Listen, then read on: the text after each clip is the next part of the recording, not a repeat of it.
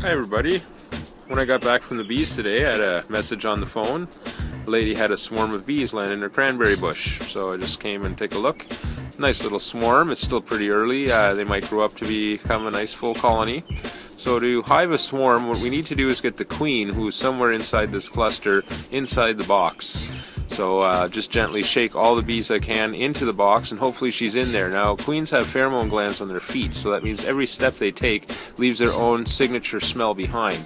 So as soon as she starts walking around in there a little bit, it'll smell like home to the other bees, and whoever's outside will still find it and fly in, and tomorrow morning I can pick them up. So thanks very much to this lady who called me and didn't use pesticides, and thanks for watching.